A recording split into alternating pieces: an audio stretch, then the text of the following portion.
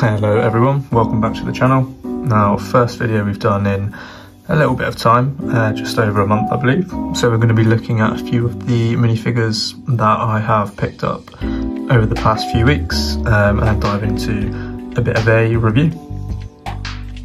Just a quick thing before we get into the review of these minifigures is I just want to ask if you could leave a like if you enjoyed the video, and if you're not already subscribed, please consider doing so if you enjoy the sort of content that I create.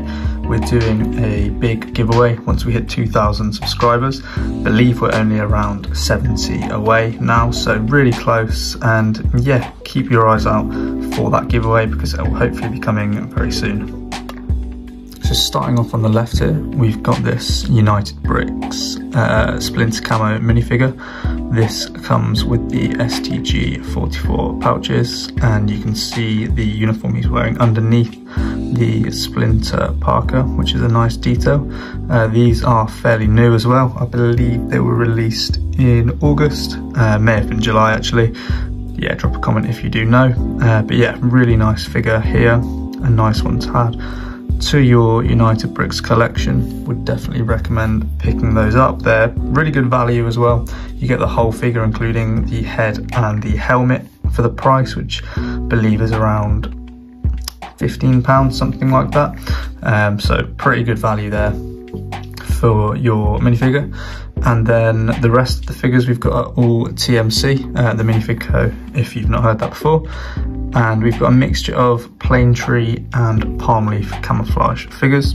So this one here is the wounded variant, you can see from the two bullet holes, and really nice details on these. It's the Kar 98 ammunition pouches there, and just to show you, there is 360 printing, so this one has got muddied boots. And then the next one along is just the regular variant with no bullet holes, but still the Kar 98 ammunition pouches. This one has got a summer oak leaf helmet, which is one of the new helmets they've released over the past few months. So there are a few other designs.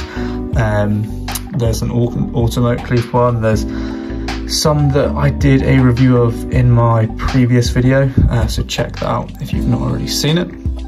And then moving on, we've got this wounded variant here as well. A few more bullet holes on this one, splatter of blood on the legs, and then they've been shot through the leg there. And yeah, this one has the gaiters, I believe they're called, instead of the boots.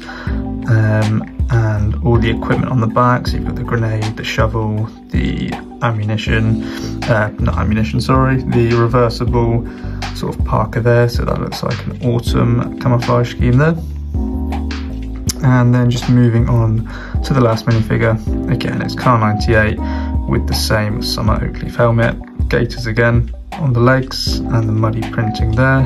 And yeah, 360 printing all the way around the side of the torso and the inside of the legs, all the same details on the back. And yeah, nice head on that one as well. So that sums it up really. Really nice figures, really happy with these. We'll look to add these to some mocks, which we'll be taking a look at fairly shortly. Still in the process of actually moving a few of my things around, so I'll keep you updated on what we're working on the channel. But yeah, hope you've enjoyed the video, and I hope you enjoy the rest of your day. Take care.